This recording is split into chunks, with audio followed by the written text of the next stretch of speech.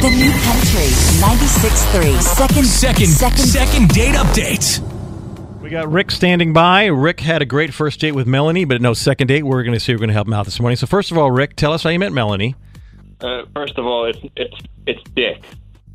You keep calling me Rick, but it's Dick.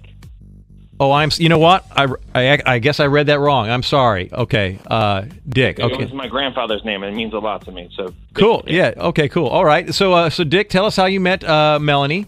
I first noticed her on Instagram. I started liking her pictures, and I got on the DM and asked her out for drinks. So eventually, she came out, and we went to get drinks, and it was a good time. How long before you started liking her pictures and sending her DMs before you guys went out? Oh, I want to say about a month and a half. Okay, so there was a bit of talking. There was a good bit of talking. Oh, yeah. Okay, and how did your date go? It was awesome. I had such a good time. But you're calling us, so are we correct in assuming there was no second date? No, she never talked to me again. I got completely ghosted. All right, well, let's give her a call, see if we can figure out what's going on, and see if we can get you a second date, okay? All right, cool. Hello? Hi, is this Melanie? Yeah, this is Melanie. Hey, this is the Hawkeye in the Morning Show on New Country 96.3. Can we talk to you on the air for a second? Wait. Why? Well, that's a good question. We have a feature on our show called Second Date Update, and people call us and had a great first date, but for some reason never progresses to a second date, and we got a call about you. Oh, my God. Wow. Okay. Is it okay if we talk to you on the air? Okay, yeah. Now I want to know who called about me. Do you remember going out with Dick? Oh, yeah. I did go out with Dick. Well, he said you guys had a great first date, then he said he never heard from you after that. Yeah. That's true. He's right.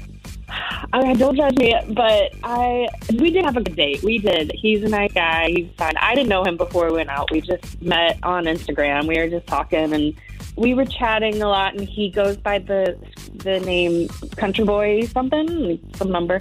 Oh, on Instagram? And, yeah, on Instagram. So, that's all I knew him as. And then finally, when we decided to actually meet up, he sent me a DM and was like, oh, by the way, my name is Dick. I'm sorry. I'm a child. And I was like, no, it's not. And he said, yeah, it was like he's named after somebody in his family. And I couldn't. I can't. I thought he was joking. It's really his name. I can't date a guy named Dick.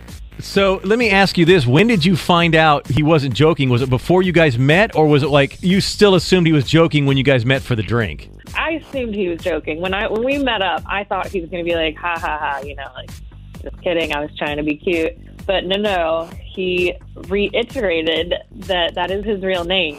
Well, here's the deal. He asked us to call on his behalf. He's actually on the other line. Can we bring him in on this conversation? Oh, God. Okay. All right. Hey, Melanie. Hi, Melanie. Hi. I told you it was my grandfather's name, and it means the world to me. I know.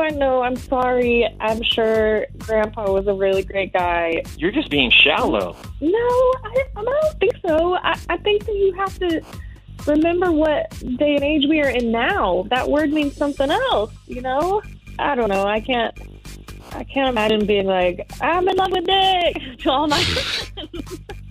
What's wrong with that? Sorry. I honestly, with Dick, sorry.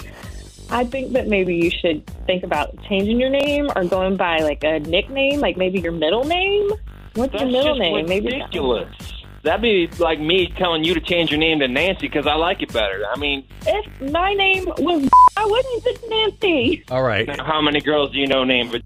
Come on now. Okay, I'm gonna jump in here. Our whole goal is to see if Melanie, if you'd like to go out a second time with Dick. That's apparently not going to happen. No, I can't. Okay. Sorry. Thank you for coming on the air. I really appreciate your time here this morning. Thanks. Okay. Dick obviously didn't get the answer you're looking for, but at least you got a little closure. I'm going to be perfectly honest with you. This is not the first time I've dealt with this. I totally understand that.